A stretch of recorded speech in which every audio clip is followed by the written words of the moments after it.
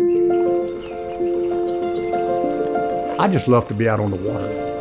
It's just really an opportunity to turn my mind off. And this prosthetic is nothing like any of them I've ever been before. It's indescribable. It is powerful, absolutely is. We created this prosthetic system to allow someone who uses a motorized prosthesis to feel what they're touching.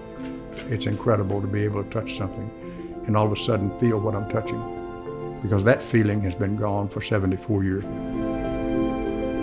I was 10 years of age. I had a bicycle accident, and so my left arm deteriorated while it was in the cast. The hand is gone, but the nerves are still there. And if we stimulate those nerves, then that information goes up to the brain the same way it used to. They undergo a surgery at UAMS in Little Rock where they have neurostimulator implanted. Then we can hook it up to the prosthetic hand. I kept moving the end of my arm, and all of a sudden, I thought, that's my index finger. That's my middle finger. That's my ring finger. And that was one of the most awesome experiences I think I've ever had in my life.